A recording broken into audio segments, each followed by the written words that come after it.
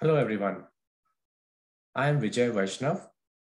I have done my MD in homeopathy from India, and I'm also a board certified classical homeopath, and I've been certified by the Council for Homeopathic Certification in the USA.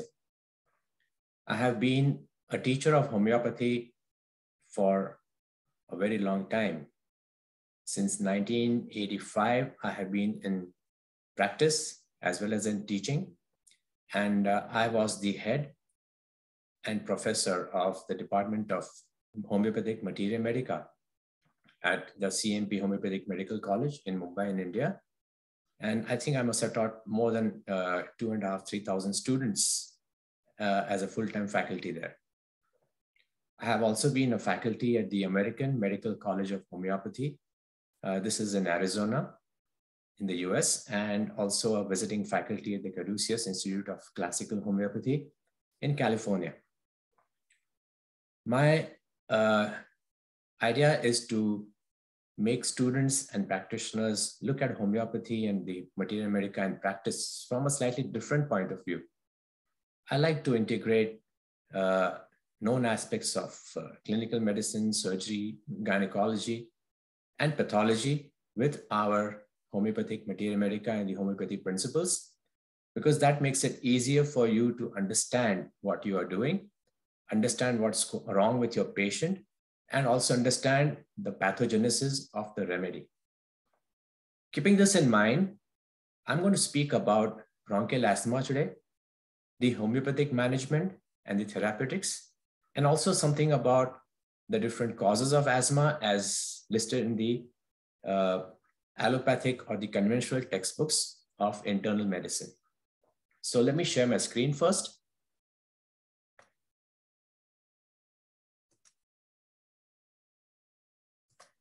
All right.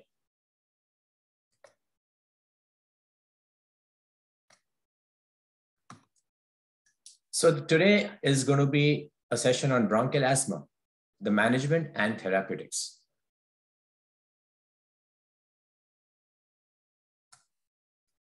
What are the causes of bronchial asthma? See, the causes described in the textbooks of medicine are very important for us as homeopaths.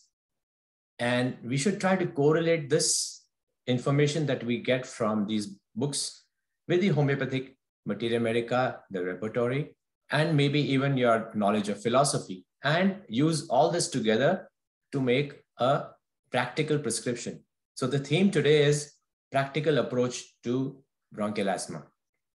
Now, if you study standard textbooks of internal medicine, for example, Harrison's text Principles and Practice of Internal Medicine, they have listed in that book 7 causes of bronchial asthma. And let's look at each of those causes, look at some of the repertorial rubrics that are available for us to prescribe on for each of those causes, and then we go further from there. The most important being allergens. Allergens basically are could be any small particles that the person inhales. In some people, it causes just rhinitis, and in some, it could even lead to bronchospasms. Now, there are some rubrics that are very important for us to keep in mind. One of them is ailments from pollen. Following a rose cold and Sanguinaria canadensis is the remedy for this. Sanguinaria canadensis is also a very important remedy for chronic bronchitis. And you might find in these people with these episodes of the respiratory symptoms, they might have a circumscribed red cheek. You might also find that the cough and the breathing is relieved by eructations, which is very peculiar, or it is just sometimes relieved by passing flatus. That is peculiar to Sanguinaria canadensis. Another important remedy, rubric that you could look at, which might help you in your guide to the different remedies, is hay asthma and iodium, ambrosia, arsenicum, arsiod, euphrasia, sabadilla, silica, Sinapis nigra, and sticta are some of the remedies. I don't think I have the time to describe each and every remedy, but I'll just pick up 1 or 2 talk a few important things about them, and then move on to the next rubric. So ambrosia is a drug which is very important for upper respiratory allergies. And here the prescribing or the guiding symptom would be a lot of itching of the eyelids. So when you have itching of the eyelids with hay asthma, especially the spring catarrh and the hay fever, you could think of ambrosia as a remedy. I know that euphrasia is a remedy that most of you think of when the eyes are affected, but euphrasia has very accurate lacrimation and a bland nasal discharge, which is just the opposite of L-MCPA, which has accurate nasal discharge and a bland discharge from the eyes. Now, another drug that might be thought of, I like to also do a lot of relationship remedies. So you might find I digress, but I'll come back to the main subject quickly. When you have itching in the nostrils with allergies, with asthma, you should think of Arendo. Arendo is a remedy which is very useful for itching in the nostrils, like Sabadilla. In Sabadilla, they start sneezing, and the sneezing is loud and violent. Sometimes it's so loud that you might even find the window panes will start vibrating and shaking with the loud, violent sneezing of Sabadilla. So Sabadilla will have some sort of a tingling and inside the nostrils, as if there's a worm inside, and that itching and tingling causes the person to sneeze. Arendo is another drug you should keep in mind for that. When you have itching in the palate, the roof of the mouth, you would think of Vyathia. Vyathia would be a remedy for upper respiratory and lower respiratory symptoms where there's an itching in the palate and you find that they constantly make funny sounds to cause to help take care of that scratching sensation that they have there. Arsenicum album, we all know, is a remedy for allergies and it's got a lot of respiratory symptoms. But arsenicum iodatum is a drug that you should keep in mind when you have what is known as sneezing, no joke. They sneeze and they sneeze and they sneeze. They constantly sneeze to the point that the person tells you it's no joke that I sneeze so much. Think of arsenicum iodatum for this. We had a professor of organon and philosophy when I was a student. He used to always tell us that in most of the metropolitan cities in India, where there's overcrowding, people are packed like sardines in the trains and the buses. They're coughing on each other. No one cares about hygiene and they won't cover their mouth sometimes because they're holding on to the rails as they are traveling. You find that a lot of the people living in metropolitan cities have been exposed to tuberculosis. So they get what is known as subclinical tuberculosis, or they get the infection, but it never actually forms the disease. And arsenicum iodatum is a remedy, according to him, which is very important because it covers this tubercular aspect and the tubercular miasm. Sinapis nigra is one more remedy you should keep in mind, especially with the hay asthma. They also have nasal polyps and nose blocks. Nose blocks affecting the left side, more in the evening, more on lying down. One other very important cause of bronchial asthma is drug-induced asthma. And in the drugs, the non-steroidal anti-inflammatory drugs like aspirin, or ibuprofen, they are the ones which are responsible because they inhibit certain enzymes. For example, here there's the carboxyoxygenase enzyme that is inhibited, which leads to a trigger of events leading to bronchospasms. Remember that they also act on the platelets and they prevent platelet aggregation. So the drugs that are mentioned here, this is from Phatak's repertory. I have purposely chosen different repertories to talk about because I want you to realize that just one repertory in practice is not useful. Not every repertory is complete. And you need to be looking at different rubrics from different repertories to be able to have a much better knowledge of homeopathy. So in Phatak's repertory, you find arnica, carbovec, lachesis, and macphos. Now, if you look at the first three remedies here, arnica, carboveg, and lachesis, all three remedies are known for hemorrhages. They get mottled patches on the skin, petechial hemorrhages. You might have ecchymosis. In case of arnica, it could be as a result of either injury or even sepsis. Same with carboveg and lachesis. So you find that the action of aspirin on platelets is similar to the action of arnica, carboveg, and lachesis. And you will find these three remedies are very useful for the bad effects of aspirin. And now we know why. The fourth remedy, MAC-Phos, is very important for us in this particular disease, bronchial asthma, because Magnesia phosphorica is an antispasmodic. It prevents bronchospasms. So when you have a person who has acute bronchial asthma, a lot of spasms, and you find that he covers himself or his chest with hot bags or cloths, or he has a hot water bottle there, then you know that Magnesia phosphorica might be the remedy for him, because Magnesia phosphora has spasms that are relieved by heat. So keep this in mind. Think of sometimes remedies that may not necessarily be mainstream remedies for asthma, and they will still be very useful for you. The third cause given in textbooks of medicine is environment and air pollution. And here we have one rubric, dust from inhaling. And the remedy is pothos. Pothos foetidus is, we'll talk about that later when we study the prescription. How do you prescribe using characteristic symptoms? So pothos is a drug which will be useful when a person has bronchial asthma after exposure to dust. Another remedy that I would think of is Solanum lycopersicum. It's also known as Lycopersicum esculentum. Now this has, again, a lot of sneezing, allergies from inhaling dust. Whenever they go into a dusty place or they start dusting the house, go open up or remove books from the library, they start sneezing, and then they find that the lungs also go into spasms and they get a hoarse, dry cough. Think of Solanum lycopersicum for such patients.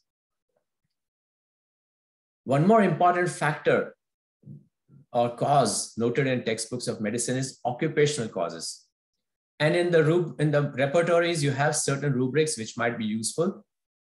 For example, miner's asthma from coal dust. And the remedy is natrum arsenicosum. Now, most of us, when we think of bronchial asthma and we think of the natrum group, you would always think of natrum sulf first. And because we don't know much about natrum ars, we always skip this remedy or we don't even think about it.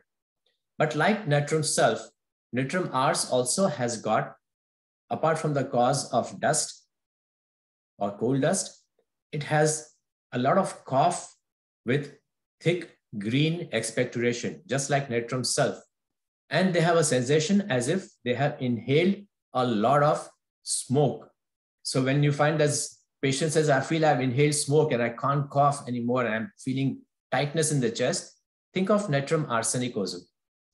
In Fardet's repertory, apart from natrum arsenicosum, Cardius marianus also has been listed.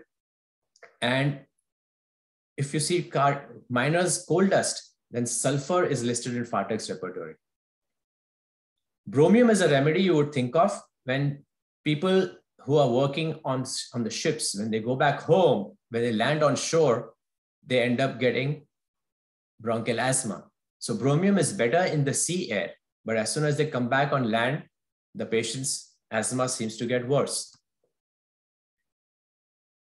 One very important cause, of course, is infections. Infection can be a triggering point for bronchial asthma.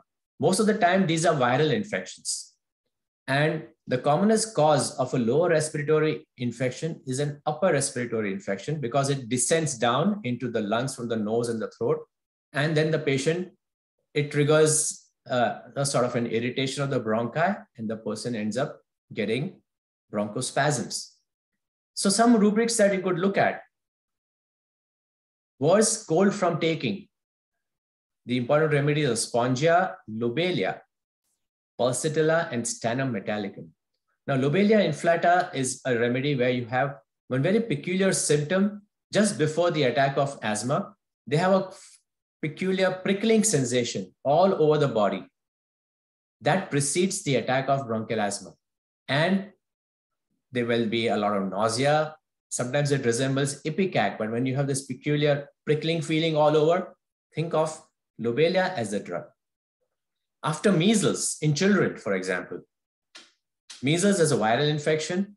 It does cause a lot of lower respiratory inflammatory changes.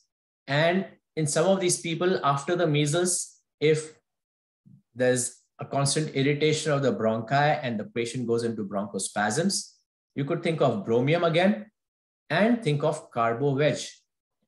Now, carbo-veg, we all know as a remedy for a person who has gone into respiratory failure.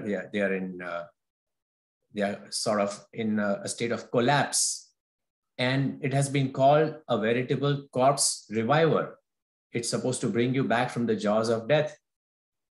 No one usually remembers or bothers to check that carbo vegetabilis is also a very good drug for upper respiratory symptoms. And if you look at the rubrics for sneezing in any of the repertories, you'll find most of those rubrics, you'll find carbo veg is either 2 marks or 3 marks. It's very important. So this is something you have to keep in mind. In Fardex repertory, again, when you have bronchial asthma with coryza, think of argentum nitricum, justitia, natrum sulph, and spongia. Now, justitia adatora basaka, that's the full name of this remedy, is one of the drugs of Hindustan, which were made popular by Dr. S.K. Ghose, who had proved some of these Indian remedies. And justitia is a drug for a lot of dry cough with wheezing and with a lot of bronchospasms. Now, I remember when I was a kid, there was an expectorant and a cough syrup available in the market called glycodin terp vasaka. This terp vasaka was actually the justitia basaka adatora. So this is a drug that you must study. In other words, I would recommend that you try to get hold of a copy of Drugs of Hindustan, the original copy, not the abridged version that is there in some of the books of Materia Medica, and go through the provings. There's an immense wealth of knowledge in that book, which you can really imbibe and use in your private practice. Exercise is another cause. Exercise-induced asthma, very common. It usually happens because a person, when he is exercising, and especially if the air that he inhales is cold, as the cold air hits against the lining of the bronchi, it triggers a cascade of chemical reactions, which finally ends up in the form of bronchospasms. And the person develops shortness of breath, tightness of the chest, especially after they have had a run or they've done some sort of an aerobic exercise. And silica is the remedy. In Fardex repertory, you will find exertion from excessive. Think of silica. Emotional stress. So homeopaths are not the only ones who look at ailments, mind or mental causes. It is now well established that emotions play a very important role in the cause of many diseases. That's why you have psychosomatic disorders.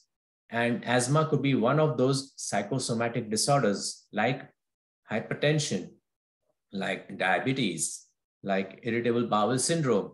So sometimes the emotional states can trigger bronchial asthma. And if it's after anger, we all know the use of chamomilla. Chamomilla is a remedy for anger. Symptoms cause anger and anger causes symptoms. That's your chamomilla. After all emotions, you could think of either aconite, coffea, gelsemium, or ignatia.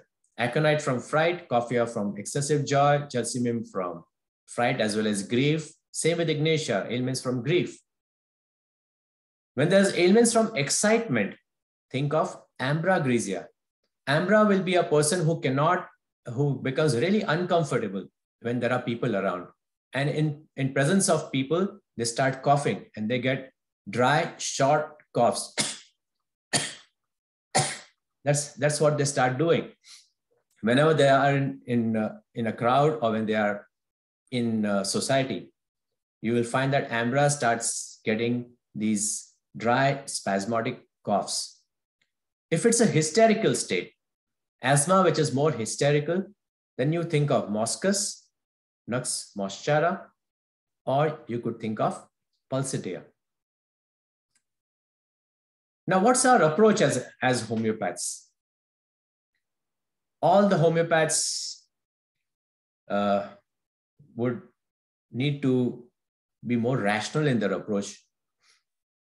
The first thing you need to do is, after you've taken the history, is to examine the patient. We cannot afford a no-touch technique. You're not Superman. You don't have X-ray vision that you would look into the person's body and scan and see, oh, he's got bronchi that are going into spasms here, or he's got a patch of pneumonia. You can't do that. So you have to examine. And you might look at, the first thing you would see in general examination is that the patient is cyanosed or blue. And when you have cyanosis, some of the important remedies that come up would be carboveg. You could think of antimonium tartaricum. There are many more, but these two remedies are very important because it means that the patient is in severe respiratory distress. Look at the patient's internal jugular veins in the neck. The neck veins are very important in some of these patients because a person with a chronic obstructive pulmonary disease or a chronic obstructive lung disease finally ends up with right-sided heart failure, which is known as cor pulmonale. And one of the remedies listed in Borik's Materia Medica and it described is arsenicum iodatum. So this is a drug that you could keep in mind when a person with chronic bronchial asthma has gone into cardiac failure. You should also feel the pulse if there's a pulsus paradoxus. Listen now to the chest. And if you see that if you can hear the rhonchi, the wheeze, then it's very clear that the patient has bronchial asthma. But sometimes the patient is actually trying his best to breathe. You can see he's making an effort, but the chest is silent. You don't hear any sounds in the chest. This is very ominous because this means the person is in severe bronchospasms and the spasms are so severe that no air can enter or exit the lungs. And so if there's no air entering or exit the lungs, you don't hear any breath sounds. This is an emergency. So you need to treat this patient as quickly as possible with some of our homeopathic emergency remedies. There could be maybe specifics like Aspidosperma. There could be specifics like Blata orientalis, or there could be remedies like antimonium tartaricum. It could be amon carb, arsenicum iodatum. You need to quickly come to the right remedy and give it to the patient to get the relief. Finally, of course, you would look at the X-ray of the chest to see if there's something abnormal there. And if you find that the person has emphysema, where the patient's lungs have got hyperinflated, you would think of remedies like amon carb and antimonium arsenicosum. If there's an emphysematous bulla that you see there, that would indicate that this patient is at the risk of the bulla sometimes bursting. And if it bursts, air is going to escape outside the lung into the mediastinal cavity, and the patient could have severe complications. So here's a patient with just that problem that I faced in my very early years of practice. I graduated in 1985 and I started seeing patients in the house as a houseman and then as a registrar in the hospital. And then later on, a couple of years later, I started my private practice. And within the first 2 years of my practice, this person came to me, a boy, maybe around 18 years old. He was appearing for his 12th grade examinations, very stressed about the exam. And one day he was a known case of bronchial asthma. And one day in the morning, he said, I can't breathe well. And by afternoon, it had increased. And then he said he got a severe chest pain. and he could not breathe at all. And the parents rushed him to my clinic because they all believed only in homeopathy. So these X-rays are actually the positives of the original X-ray plates. So you see the white part looks black and the black part looks white. So when I examined him, and I used to teach medicine, clinical medicine at that time, before I started teaching only Materia Medica. So I used to teach 2 subjects. And as per my habit, I started examining him, and I found when I touched his neck region, there was a lot of crepitations, a lot of crackling under the skin. So that gave me the diagnosis that this person had subcutaneous emphysema under the skin of the neck. And I realized that maybe a bulla had ruptured and the air entered the mediastinum, and then it escaped and came into the neck region.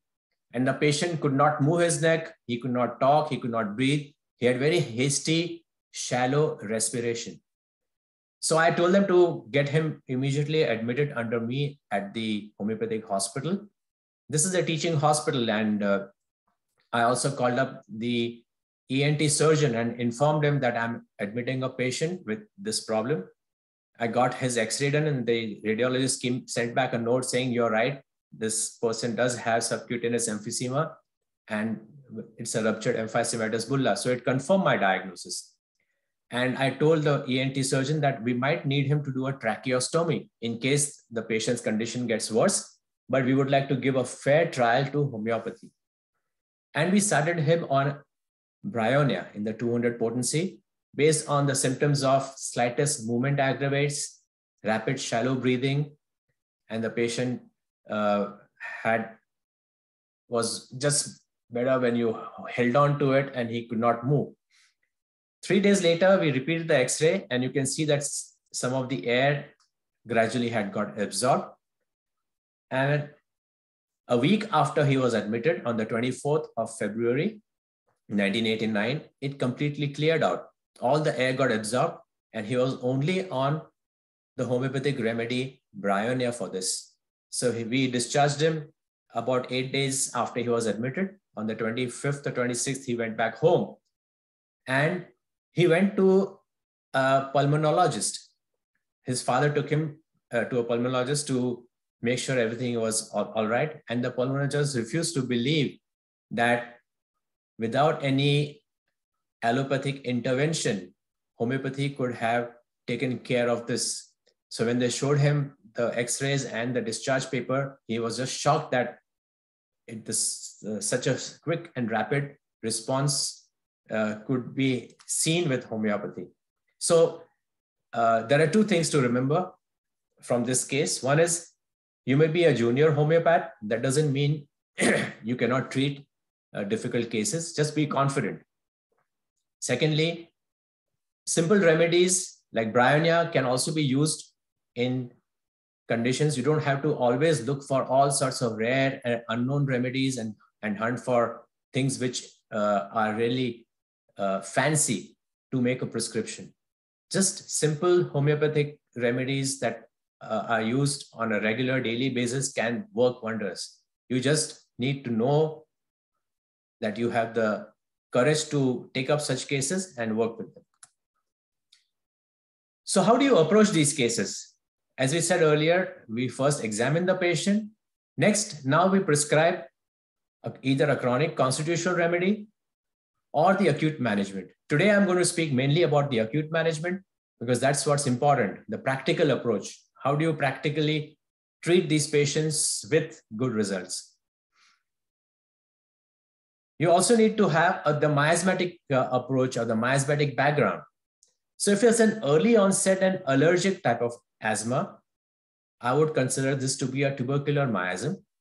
If it's late onset, non-allergic, it is there throughout the year, it doesn't seem to be affected by the spring or by the pollen, then most likely it is a psychotic asthma, and I would think of some of the antipsychotic remedies. So in the acute exacerbation, what do you do? The first thing you need to do is discard the common symptoms. And what are those common symptoms? Anxiety. Of course, he's going to be anxious because he's feeling a tightness of chest. He can't breathe out. Every breath for him seems to be his last breath. And he gets nervous. He's very scared. So anxiety is a common symptom.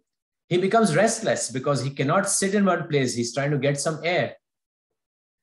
He becomes very thirsty because he's breathing through his mouth. He's losing a lot of moisture and the body wants water now. So all these are common symptoms of arsenicum album, and arsenicum album should not be prescribed just because of these symptoms. He will start sweating a lot. All the accessory muscles of respiration are being used, and he's going to start sweating because of that. Now, Carboveg and Calicarb are two remedies that have a lot of sweating. Carboveg has cold sweat, and Calicarb, it's one of the triads of the remedy: backache, sweating, and weakness. So both these remedies, if you're prescribing only on the basis of sweating, you're going to fail. Upright posture relieves. This is also very common in asthmatics. Either they sit up or they bend forwards. And you might find sometimes they even rock. Those are all common symptoms of the disease. And drugs like Calicarb, arsenicum album are no longer considered for this patient. Worse at midnight, again, is a common symptom. So arsenic album is next. Worse lying down, again, is a common symptom. Better in the open air, better by being fanned. These are all common symptoms of the disease, and they are not going to be used in your prescription. So what do we use? We use the characteristic symptoms. Like, for example, the cause, ailments from. When you have a psychological cause, when there's a severe fright and the patient has developed symptoms, think of aconite. Ailments from joy and happy news and the patient goes into a state of bronchospasms, think of coffea. Gelsemium, ignatia are again remedies for ailments from grief, ailments from fright. Palladium, when she feels she has been slighted, she has a big ego, and she feels that people have to give her a lot of respect. When she doesn't get that, she might sometimes end up getting bronchospasms. Palladium is also, by the way, a good remedy for ovarian tumors. The next important characteristic for us is to look at how the weather affects your patient. If the asthma comes on from a change of weather, you would think of arsenicum album, you would think of chelidonium, you would think of dulcamara. In dry, cold weather, aconite, causticum, heparsulf, and nux vomica are to be thought of.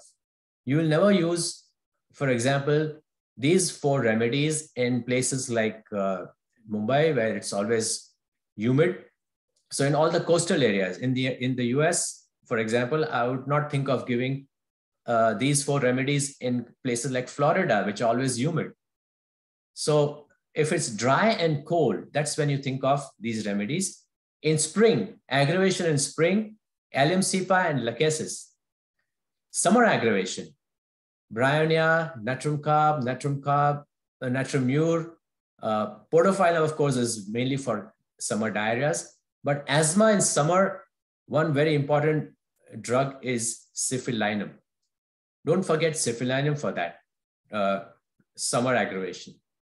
In the warm, moist, relaxing weather, usually in places like Mumbai, it happens in the months of end of May, early June, when you find that it has rained and now it's very hot again and it's very sultry. It's very hot and moist and humid. Carboveg, ipecac, and gelsemium are the remedies for this sort of a weather. You would find this maybe in Louisiana in the US or Florida, for example, where you might have warm, moist, relaxing weather. In extremely damp and wet weather, when the person comes with bronchial asthma, nitrum sulf, dulcamara, and thuya.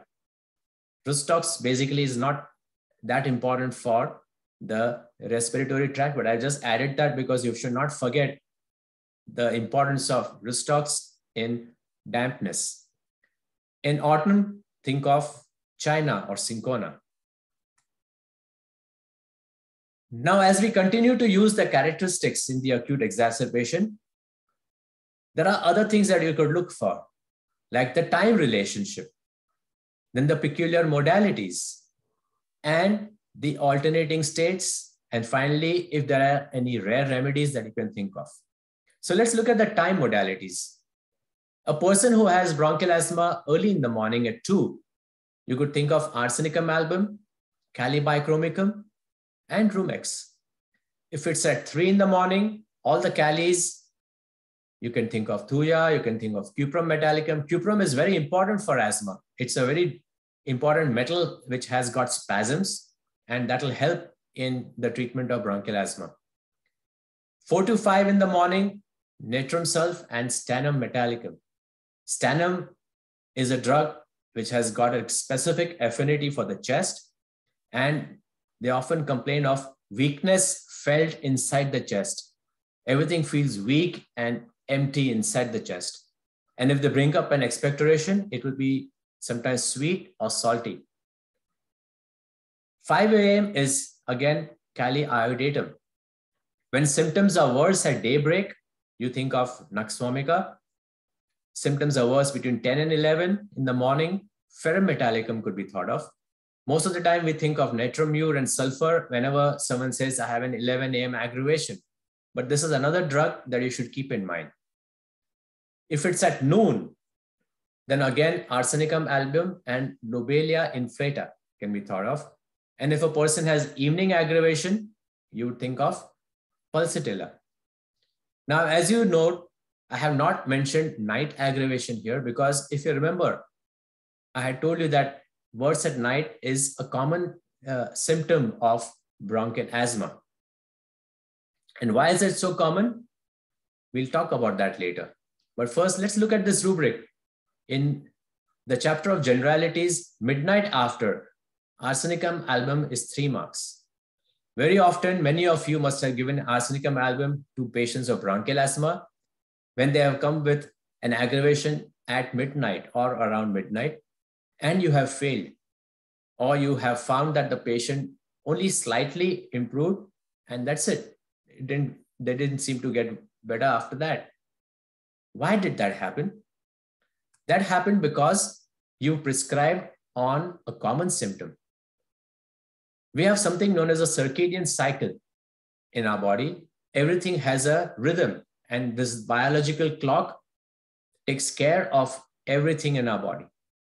So our blood pressure is lowest in the morning and it increases by evening. Our body temperature is low in the morning and it's slightly elevated in the evening.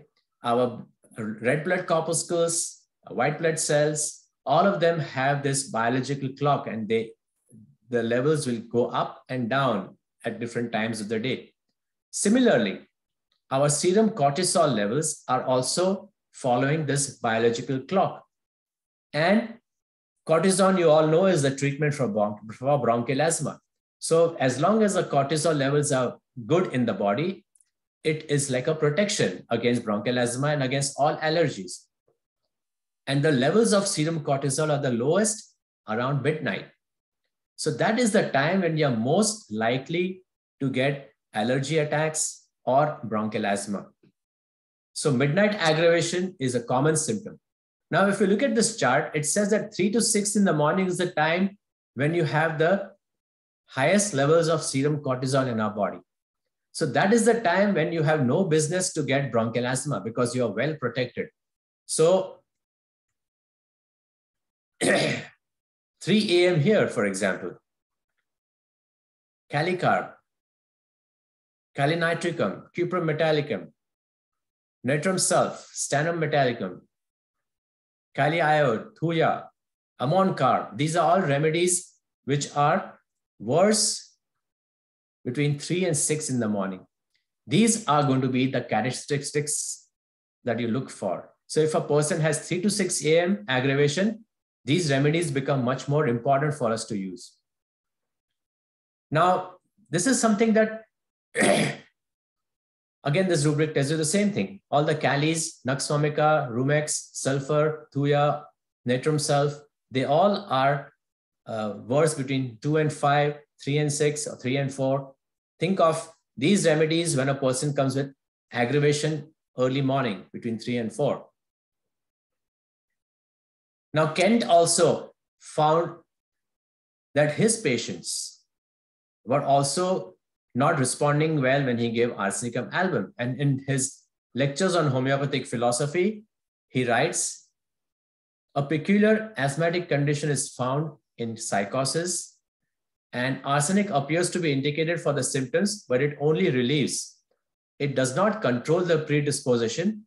It acts like aconite in acute diseases and only ameliorates for a moment. So he found this a problem, and he didn't know why it was happening because the knowledge of physiology was not as strong as it is now. A lot of new things have come to light.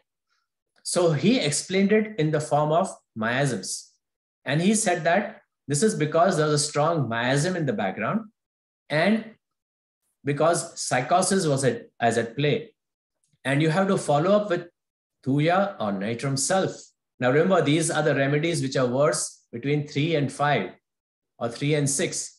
And they are the ones that help to cure when arsenicum album doesn't seem to help much.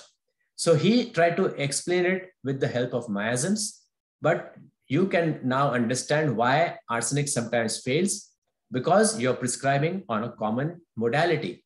Midnight aggravation is a very common modality in bronchial asthma.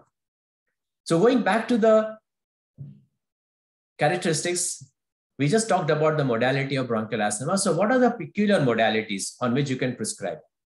Worse after eating is a modality that you could think of.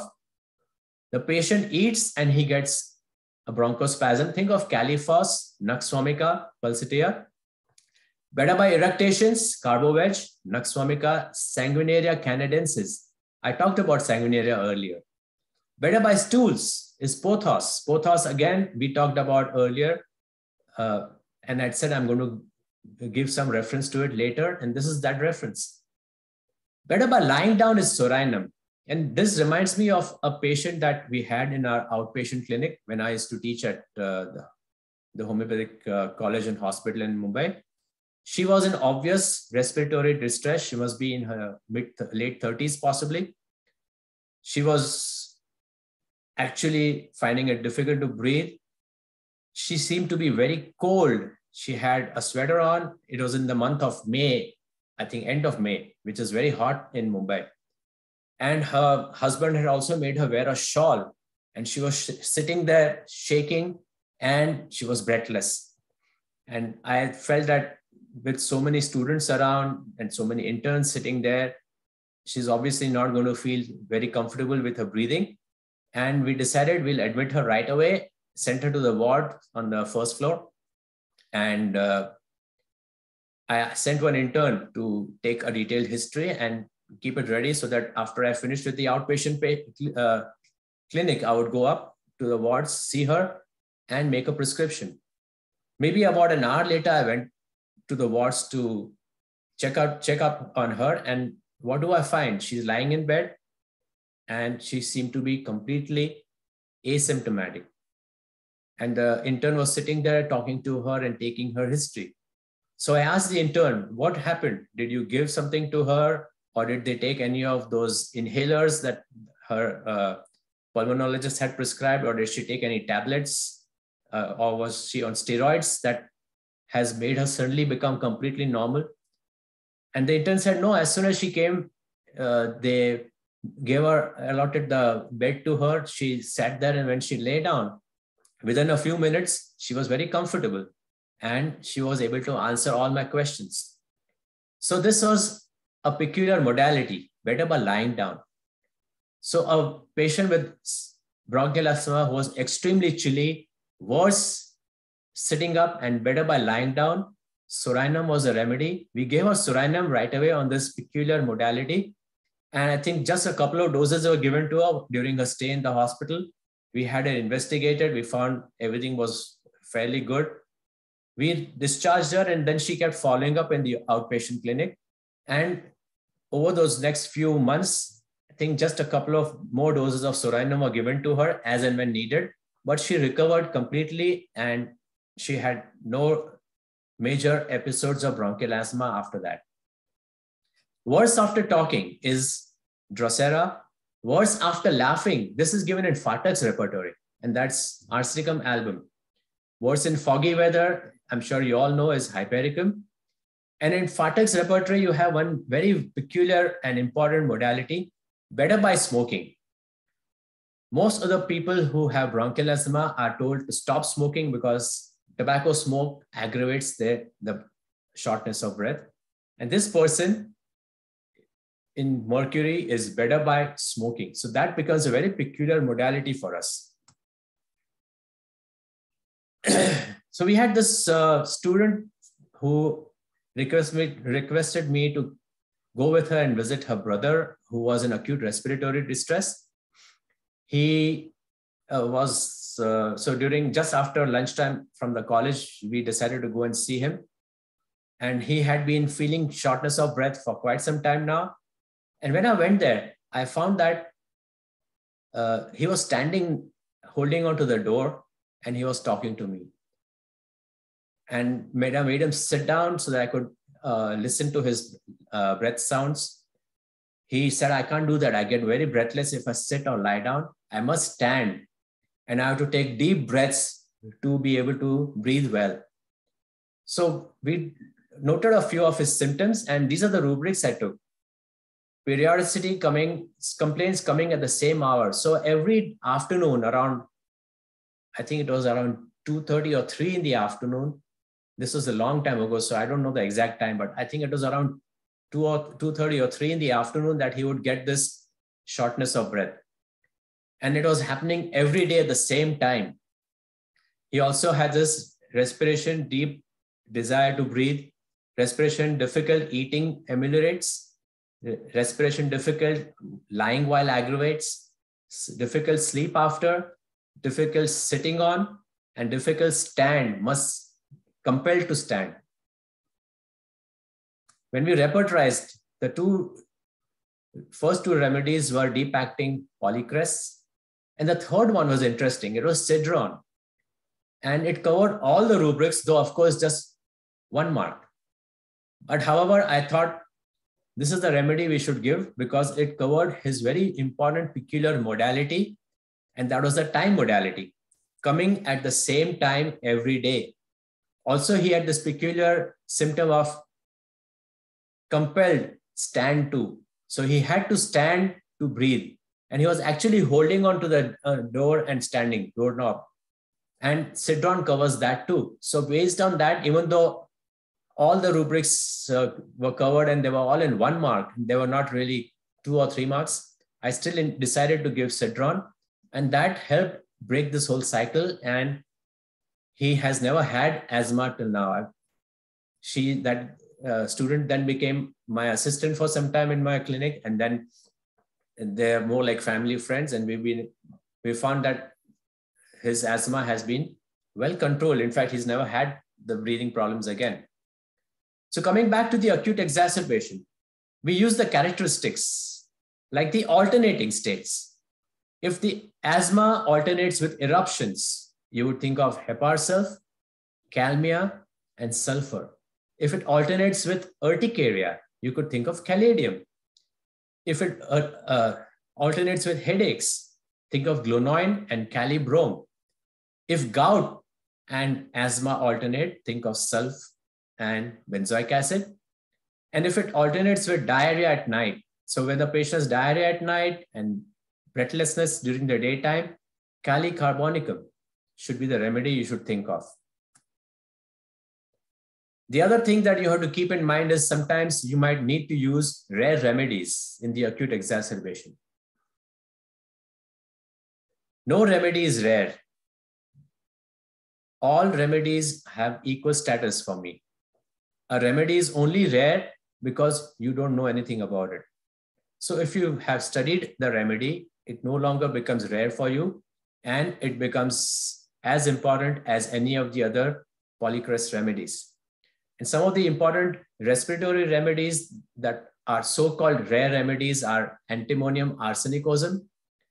My first prescription of antimonium arsenicosum was a synthetic prescription. So I prescribed it in a person who had a few antim-tart symptoms and a few arsenicum album symptoms.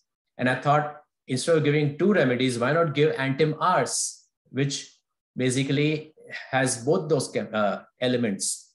And it worked very well. And then when you study the remedy, you realize it's a very good drug for emphysema.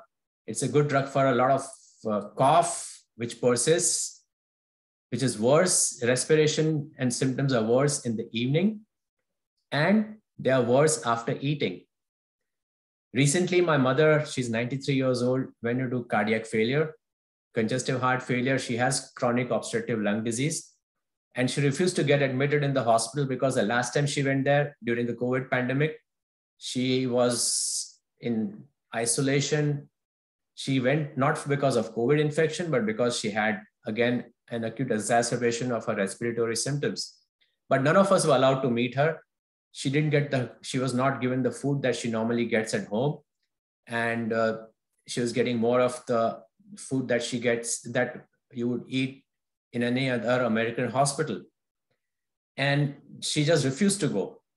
So I talked to the cardiologist, and he is aware that I am a homeopath and that I've been seeing patients in India as well as here. And he said, why don't you also try homeopathy along with the dose of diuretics that he had prescribed earlier. So antim-ars was a remedy I thought for her, and it has helped her because her oxygen, she was on oxygen throughout the day, 24 hours.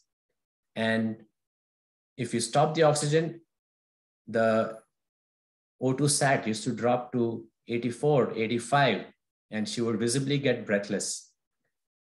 After we started the antim-ars, and of course, she was still continuing with her previous conventional treatment that was anyway going on. In spite of that, she went into cardiac failure, mainly because I think she had a lot of salty things. She used to crave salt sometimes, and then that led to the congestive heart failure. So we stopped her salt, we curtailed her fluid intake, and we added antim-ars. And within a week or maybe 10 days, she was completely off the daytime oxygen, and her oxygen saturation after walking around in the house would drop to 93. And most of the time, it used to remain between 95 and 97 when at rest. So antim-ars is a remedy that you must not neglect. It is no longer rare for me. It has never been rare for me, but it helped prove once again that these smaller remedies are very useful. Aspidosperma or quebracho is also called the digitalis of the lungs. It is like a lung tonic, and it helps in the oxygenation. It helps in the exchange of gases in the lungs. In fact, it is what Viagra is for primary pulmonary hypertension. So Viagra was initially a drug developed for pulmonary hypertension, but then they also found it had a good effect on erectile dysfunction, and it is much more commonly known amongst laypersons for its effect on ED than on PPH, or primary pulmonary hypertension. So Aspidosperma has got pulmonary hypertension.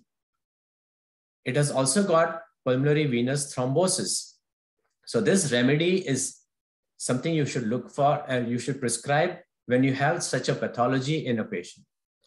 Blatta orientalis is a remedy which I remember very well because there was a case that we had in our hospital where she was basically had all the features of arsenicum album, and she was not doing very well. And we are, of course, not prescribed on the common symptoms of arsenic. We are prescribed on the peculiar symptoms, her emotional state, and she had some other skin conditions that also fit with what was seen in arsenicum album. But we thought that to help boost her response, why not give one of the mother tinctures to her? And we decided that instead of giving it to her orally, why not give it as a nebulization? It was an experiment, and we gave Blatta orientalis to her through the nebulizer. So there was a direct action of Blatta orientalis on the lungs itself. It went straight through the nebulizer into her respiratory tract and not through the mouth and the stomach and then the absorption and then the effect. And we found that it worked wonderfully. Plata orientalis anyway has a relationship with Arsenicum album.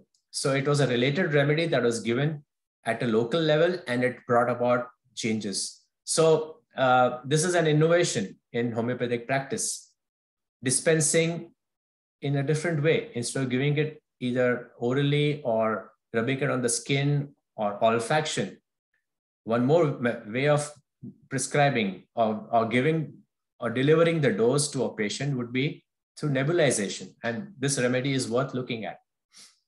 Then, of course, we know Grendelia has got aggravation at night during sleep. Lobelia has got, as we said earlier, the prickling sensation before the attack of bronchial asthma.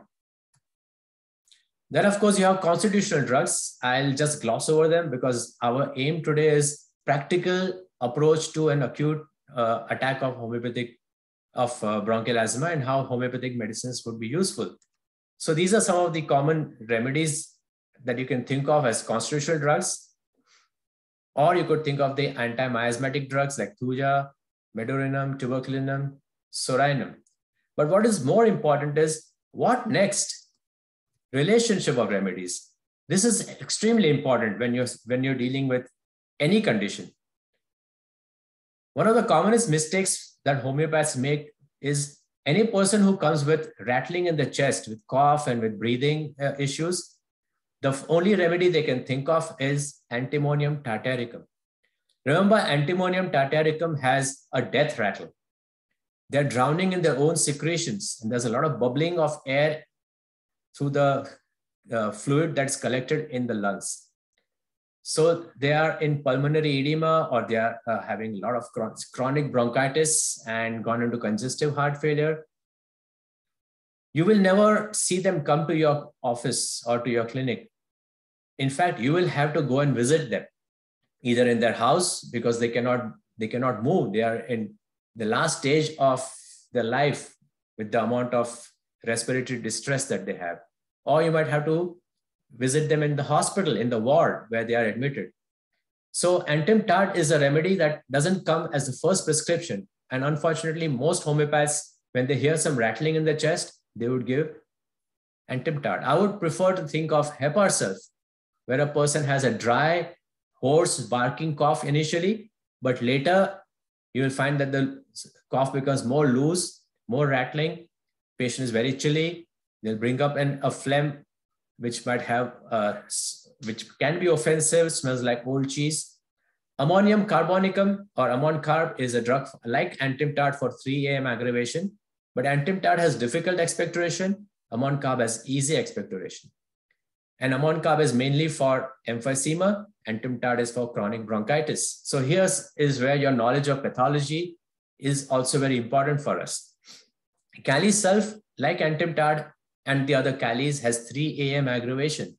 But Kali Sulf will have a easy expectoration, which is yellow. And Kali Sulf has got a lot of thirst. They have a burning thirst for water. While Antim Tart will have absence of thirst. Antim Tart has a thick, white coated tongue. Kali Sulf will have a yellowish coating on the tongue. So it's easy to differentiate, but if you are stuck with Antim Tart, you're not going to look for other remedies. And you might miss some of the other remedies, which might help prevent the patient from going from an Antim Tart state into a carbo veg or an opium state. Bromium is another remedy that you should think of. Now, bromium is like all halogens. It has an action on the respiratory tract. It has an action on the lungs, the bronchi, and in case of bromium, also the larynx and the trachea. And there's a lot of collection of secretions in the larynx and the trachea. So when they cough, the loose sounds that you hear come more from the lung. You can hear them as if they are more in the larynx, in the laryngeal region, and not really coming from the lungs. So that would be a good indicator for you. Very often you find Ipecac is a remedy that precedes Antim Tart. Both have an action on the pneumogastric nerve, both or the vagus nerve. But in case of Ipecac, you'll have initially a dry spasmodic cough, and a lot of nausea and retching, which does not relieve even after vomiting. Antimtard also will have a lot of nausea and vomiting because it's a pneumogastric nerve, but it is in the second stage. When the mother comes and tells you, my child was coughing a lot and now the coughing has become much less, don't be happy. It's most likely that from the ipecac state, the patient has gone into the antimtard state. And then antimtard is followed by carboveg or opium. Ipecac can be followed by cuprum metallicum. Ipecac has spasms, so does cuprum metallicum, and they are related to each other. So let's look at antimtard, carboveg, and opium.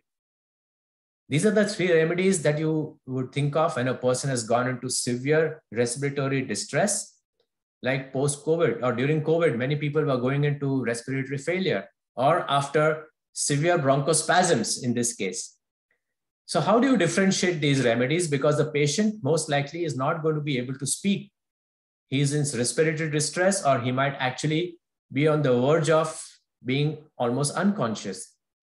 You have to rely on what the patient's friends and relatives tell you, or more likely, you'll have to look at different aspects on examination.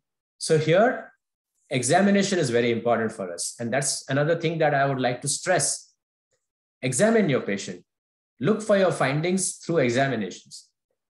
So if you look at the appearance of the patient in general, antimtard is pale in blue, carboveg is blue, and opium, the face is dusky red.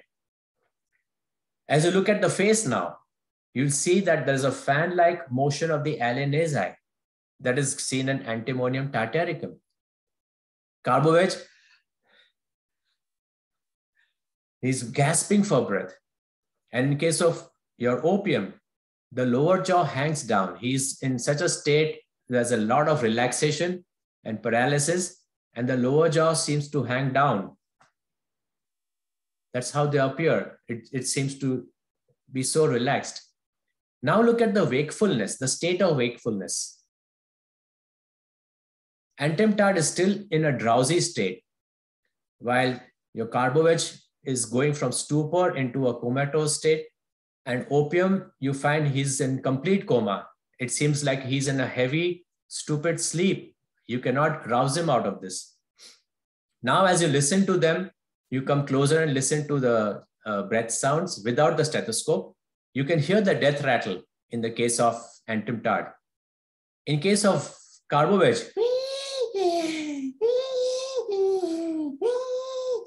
wheezing. And in case of opium,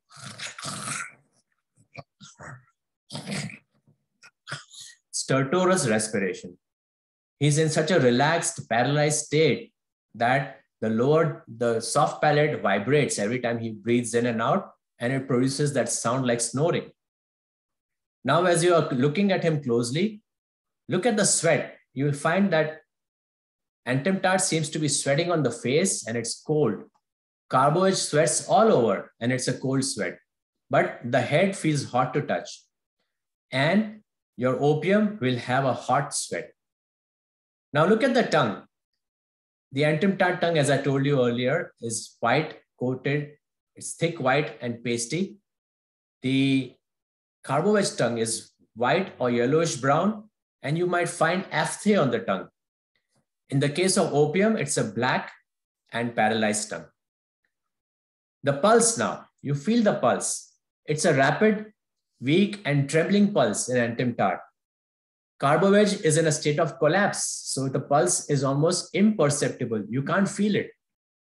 But in case of opium, even though he is in the comatose state, the pulse is full and slow. You can feel it rise and slowly fall down. Now you can auscultate the chest.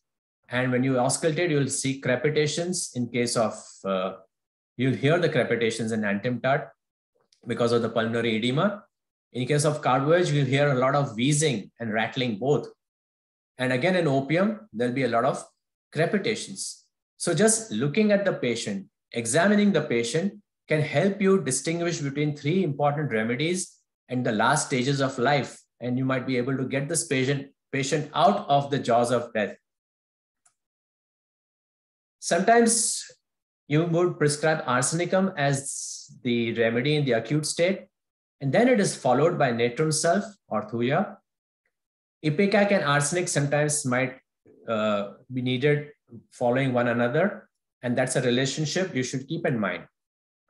Nux vomica is often the first remedy you start with. Sometimes they mention that the first remedy to start with in a person in a psoric case could be nux vomica, or after the abuse of a lot of drugs, you would think of again nux vomica. But I would give it mainly because the patient has symptoms of nux vomica in the respiratory tract.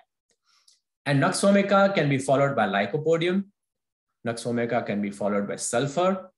Nux vomica is followed by carbovege, as well as by calicarb. So these are the remedies that you might keep in mind when a person has nux vomica as the initial remedy that was given to them. Now, carbovege and calicarb also have a specific affinity for each other. Carbovege is the acute of calicarb. In fact, when you have a calicarb constitution that does not seem to respond or react to the remedy, it means that the patient's susceptibility has been so poor that they cannot respond. That is the time carbovege has to be given. Carbovege will so arouse the susceptibility that now, as afterwards, when you follow up with calicarb, you find that the patient starts reacting again and the asthmatic symptoms start settling down. In some of your patients, pulsatilla might be the remedy which you start with, and it can be followed by calisulph or silicea. Sometimes you give tuberculinum, and then that is followed by pulsatilla and then calisulph and silica. You must also remember that there are certain plants which have a very strong mineral analog, and they are very important for us in the respiratory tract. Like, for example, allium cepa is the acute plant remedy, and the deep acting constitutional or mineral remedy could be phosphorus. Ipecac and Cuprum metallicum both have got spasms. Also, Ipecac is a plant that thrives best in soil which is rich in copper. So it seems to have absorbed a lot of copper, and so you have a lot of the Cuprum met symptoms like the spasms, like the cramps. Pulsatilla and calisulph. So the calisulph is the biochemic pulsatilla. Also pulsatilla and silica. Silica again is important because the plant pulsatilla grows best in soil which is sandy and rich in silica. So again, they have a biological relationship. Sanguinaria candidensis can be followed, or it's the complementary is phosphorus, and thuja and natrum sulph. So apart from just prescribing and just making the first prescription, you should also be ready for the next step, and that is the remedy relationship. What do you give next? Same remedy has to be continued, and when do you give the chronic constitutional drug? By and large, as a rule, at the end of the acute attack, you're more likely to see all the constitutional symptoms come up, and it makes the constitutional remedy very clear. And most of the time, the constitutional remedy that is now clearly seen to you in the patient will be related to the acute remedy. So you must know your relationship of remedies very well. You must also learn how to differentiate the different remedies of the Materia Medica so that you make the right prescription. The plan is to be as perfect as possible in the most practical way so that the patient is relieved as quickly as possible. Thank you very much, all of you, for attending today's session. And I hope you found it as interesting as I enjoyed talking about this session. If you have ever any questions or you need to reach out to me, my email address is office@drvaishnav.com. And my website is www.drvaishnav.com. That's drvaishnav.com. Thanks once again, and wish you all the best for the future.